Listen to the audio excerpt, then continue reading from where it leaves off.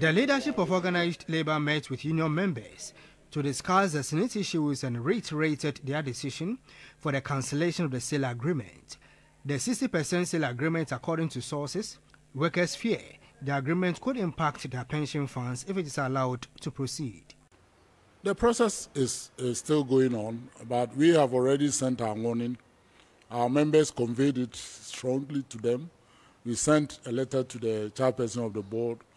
We sent a letter to the chief of staff. We sent a letter to the minister for pensions, and we sent a letter to the director general. We are confident that they will listen to us because we are raising very important issues, and we are an important stakeholder. I mean, they can't ignore our concerns.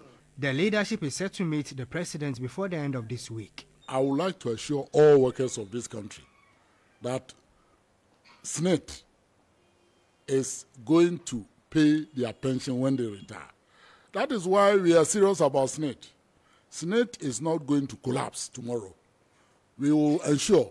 That is why we want to meet the president, because we have issues to address. And I'm very confident that between the president, we, Organized Labour, the board, the Ministry of Employment, which is also in charge of pensions, and PRA, we come together. We will make sure SSNIT is running as expected. Chairman of the forum, Isaac Bampoado, urged politicians to prevent any misuse of pensioners' funds. We've had so many calls from our membership and from our pensioners, and all they are saying is that a big no to this chaskele they are playing with pension funds. They are saying, the bashing of politicians on pension funds must end. He hinted on Organized Labour's decision to take control of SSNIT board.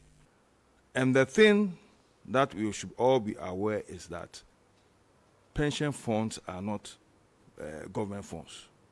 They are for the contributors.